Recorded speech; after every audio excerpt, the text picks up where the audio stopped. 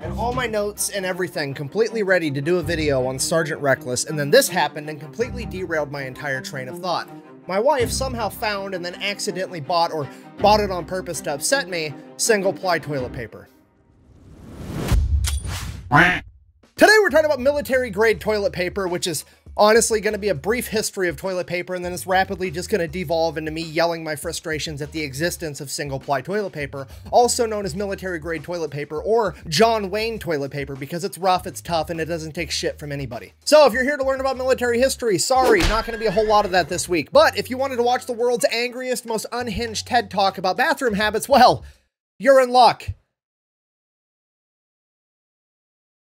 I make dad jokes without trying sometimes, apparently. Anyways, our story begins at the dawn of mankind. People have always been wiping their butts, it's just a matter of how. And until very recently in human history, you were kind of just stuck with using whatever you had readily available. If you lived in the woods, you would use some leaves, maybe some moss. Apparently, if you lived near the ocean, you would use seashells, which I don't really understand, but whatever. He doesn't know how to use the 3 seashells.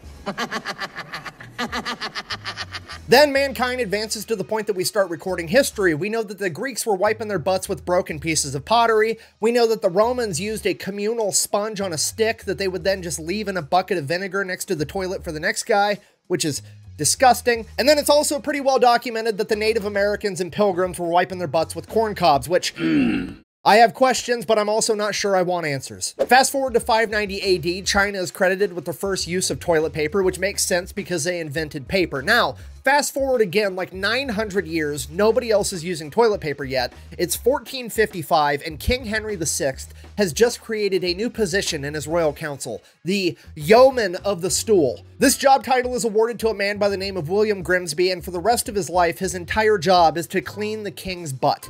Then after 30 years of being the royal cheek cleaner, he retires, the position gets renamed to Groom of the Stool, and I'm not kidding you, one person has held this position from the years of 1455 to 1901. The English monarch has always had a royal butt cleaner. And this is the part where you're like, okay, where's the punchline? The chubby electron guy's just trying to make fun of Great Britain again. Like, no, this is real life. There's no punchline. It's documented. It's actually documented, every dude that's ever held the position of royal butt wiper from 1455 to 1901, and most of them got knighted for it. Could you imagine that guy hanging out at the bar with all the other knights like, hey, how'd you get knighted? Let me tell you, man, I've seen some shit. Fast forward again, 1799, we're like 40 years into the Industrial Revolution. America has won the Revolutionary War against Great Britain, officially upgrading from the USB to the USA. It is at this point that the mass production of paper begins. You start seeing things like the Farmer's Almanac, the Sears catalog, and overall scrap paper becomes much more readily available, and that's what people start using to wipe their butts. Which is actually why today, if you look at the Farmer's Almanac, there's a black dot in the upper right-hand corner. That's so you know where to drill the hole out so you can hang it on a hook in the outhouse. It's kind of like an homage to the history of the fact that the Farmer's Almanac was primarily used as toilet paper for a couple hundred years.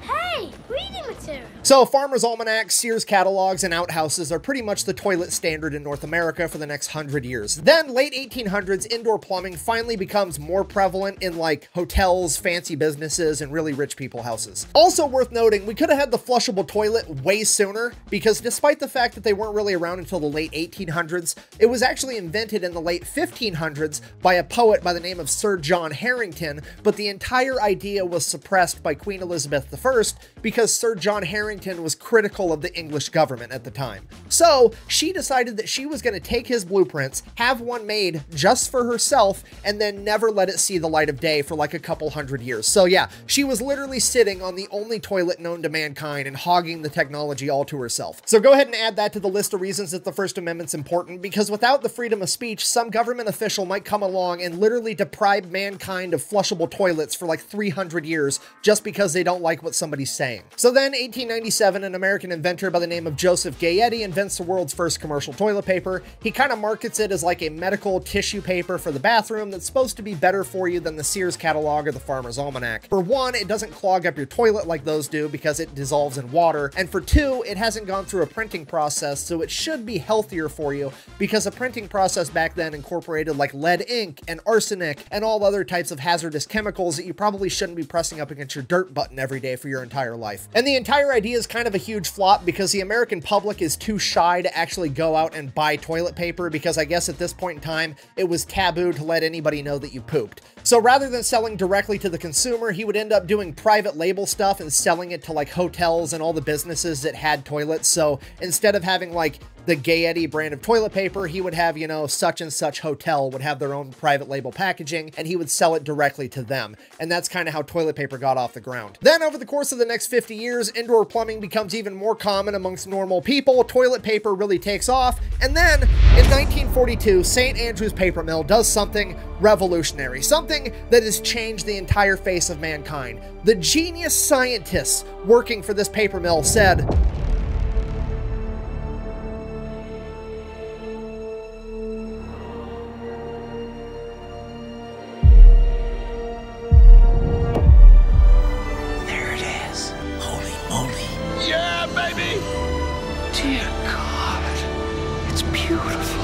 holy fuck, we should just sell this. And from that point on, everybody ditched single-ply toilet paper and only made 2-ply or greater toilet paper for the rest of human history because that was the right ethical thing to do, is what I want to tell you, but that's not the reality we live in because somehow single-ply toilet paper still exists, and it's bullshit. Okay, maybe I'm out of line, but I like my toilet paper the same way Pixar likes their moms. Thick, okay? Not only am I mad about this, I'm legitimately confused at the science that goes into this technology. I mean, how they get it to be so sharp, yet so fragile at the same time is terrifying.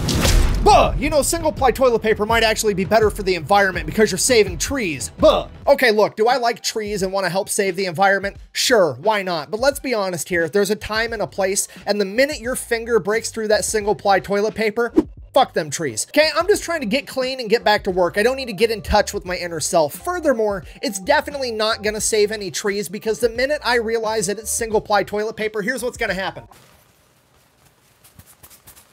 2 hours later. Because I'm like 250 pounds, it's summertime, and I know that with the slightest amount of gooch sweat, that first layer of single-ply toilet paper is going to dissolve on contact like a fucking Listerine strip, okay? I'm not taking any chances. Unless, God forbid, I'm in a public restroom and some corporate executive has decided that he's going to raise profit margins this year by really cutting back on the toilet paper expense and installed one of these fucking things that rations toilet paper. These things should be illegal. It's cruel and unusual punishment and false imprisonment, okay? I went into this bathroom thinking that I was just gonna have a normal bathroom experience and go on with my day, and now I'm in a fucking Saw movie. Hello. I want to play a game. Okay, we have to stop this because the way this is going, it's 2023 right now. I guarantee you if we don't do something about this, by 2030, I'm gonna have to watch an ad on the toilet paper dispenser before it gives me a single sheet of single-ply toilet paper. And I'm gonna have to go through 45 minutes of ads just to get enough paper to wipe my ass next time I have to go to the bathroom in public. So if you're like some high-level executive or a CEO or some marketing guy at a big company and they come to the table and they're like, we're really gonna cut down on toilet paper expenses this year, that's how we're gonna increase profit margins, hear me out. Don't do that. Just be like, go the exact opposite direction of everywhere else and then run an ad. Imagine if you went to a gas station and that gas station had ads that were running on TV that were like, come to Fat Electricians Taquitos and Gas where we have medium grade toilet paper because we think that if you're smart enough to shop here, you're also smart enough to know how to wipe your own ass. It's a really good marketing strategy because then every time they go to a different gas station and they see this shit, they're gonna be like, oh wow, this gas station doesn't trust me to wipe my own ass. I should probably go to Fat Electricians, Taquitos, and Gas. I'm putting that on a shirt. Fat Electricians, Taquitos, and Gas. We trust you to wipe your own ass. It's gonna be perfect. I'm so worked up about this, I'm just gonna have to run for public office. That's gonna be my entire platform. I'm gonna abolish single-ply toilet paper and then leave you alone. It's the only thing I can do at this point. I mean, if we can strong-arm Apple into starting to use the USB-C port like every other phone on the planet, we should be able to abolish single-ply toilet paper. So I guess, in conclusion, if you made it this far into this extremely unhinged TED Talk, thank you. Hopefully you learned something about the history of toilet paper or Queen Elizabeth I suppressing the toilet because she doesn't believe in the freedom of speech or something along those lines. Best way to support the channel is go buy some merch at thefatelectrician.com. Quack bang, out.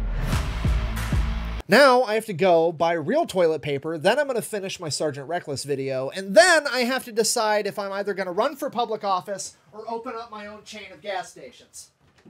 Throw this shit. I've not got to do an angry rant video in like almost a year, so I guess it's time for one of those. I just don't know what topic I'm going to do it on yet. Is this the right kind of toilet paper?